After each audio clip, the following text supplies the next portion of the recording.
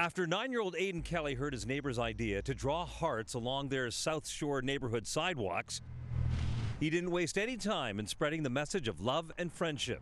I just wanted to support everyone and make sure everybody feels happy, because there's been a couple of crazy things happening for the past few days. The Andrew Jackson Language Academy student took it a step further. He wanted to be part of a movement that he had heard about and seen on television, and so with a ruler and a piece of paper, he made his own Black Lives Matter sign and stood outside of his house by himself while challenging his neighbors to take part in a unique way. I just didn't want to just be out here with a crowd staring at me holding my sign. I mean, I thought it would just be better to stand here and then have people come and then ask them to if they want to write or draw something.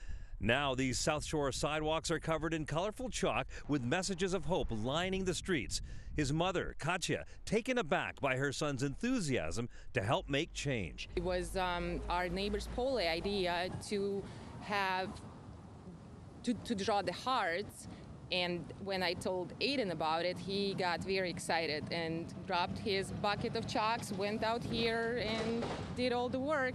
A neighbor snapped a photo of the little activist and artist, and at last count, this was circulating on social media tens of thousands of times. I just want everybody to be treated nicely, not anybody being treated differently. Aiden said this project is about sharing love and understanding and simply being nice. There aren't just two races, there's only one race, the human race.